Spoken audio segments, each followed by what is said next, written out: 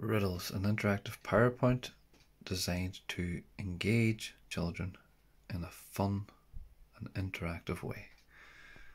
PowerPoint introduces you to Batman, that he's the saviour of Gotham, and he has a new enemy. The new enemy is the Riddler.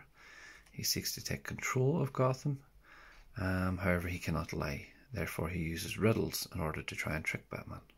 Introduction to what are riddles. The aim of this lesson would be that children would write their own riddles at the end of it. A riddle is a type of poem or question that describes something without actually naming what it is. The riddler has to use clues given in the riddle to figure out the answer. Riddles can be about anything. A riddle can be funny or it can rhyme, depends on the person writing the riddle. So what we do now is we split the class into 4 teams. Team Batman, Team Gordon, Team Alfred, Team Fox. You as a teacher can improvise here. A bit of an introduction to the game, and then we will start with riddles. So I will give you the first one as an example. Riddle me this: what has a face, 2 hands? Sorry, what has a face and 2 hands but no arms or legs? The answer is a clock. My advice here would be to ask this question to all 4 teams, and then give each team a point on the board depending on whether they got it right or not. Keep doing this for the next 10 riddles. There are 10. And then it will move on to this. Finish him. Let's beat the Riddler at his own game. Can you create a riddle good enough to beat the Riddler? So now we describe how to write a riddle.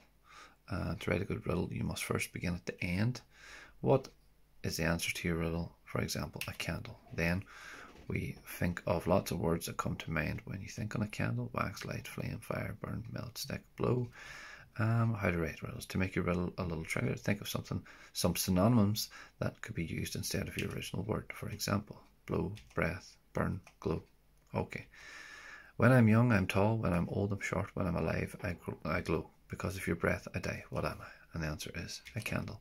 So each of you now must write your own riddle. Then, as a team, you must discuss which riddle should be submitted in the final battle. And what you would have there is 4 teams competing against each other, and basically they ask each other their own riddles. And depending on how many teams get the answer right, could depend on how many points each team gets. It's really up to you. The main objective here is that children write their own riddles.